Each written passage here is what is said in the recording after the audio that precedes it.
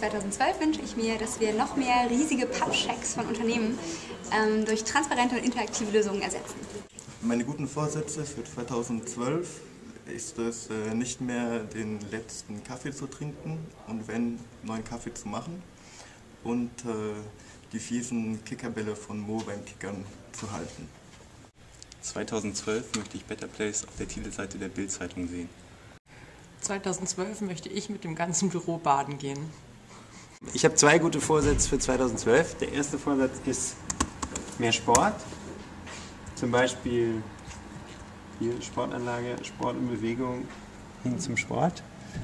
Und der zweite Vorsatz ist weniger rauchen. Und das macht man am besten zum Beispiel, indem man so eine Biogasanlage unterstützt. Dann rauchen nämlich nicht mehr so viel Schlote da unten. 2012 wünsche ich mir, dass betterplace sich an die Müllregeln hält und deswegen werde ich auch nochmal vorbeikommen und das zu überprüfen.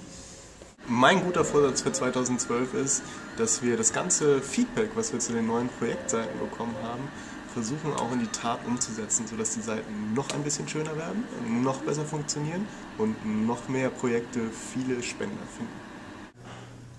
We're going to make the website even shinier than it already is. Da ich gerade erst bei betterplace angefangen habe, wünsche ich mir für 2012 viel Neues dazu zu lernen und was Positives damit leisten zu können. Ich habe mir für 2012 vorgenommen, unsere Beiräte und Förderer und Freunde noch besser über die Neuigkeiten zu informieren, die es bei uns gibt. Ich wünsche mir für 2012, dass noch mehr Unternehmen von der Corporate Social Revolution hören. El año que viene tenemos preparado nuevas sorpresas para betterplace. Okay, wir vom Better Place Lab, wir wünschen uns für 2012 für die Plattform, dass wir ein ganz tolles Besucherkonzept entwickeln und ganz viele Menschen davon begeistern können, dass sie Better Place Projekte in der ganzen Welt besuchen. Und dafür müssten wir dann notgedrungen eine kleine Testreise machen, aber das würden wir auf uns nehmen, diese Last. Und wir würden sie auch noch für ein paar andere Mitreisen öffnen. Ja.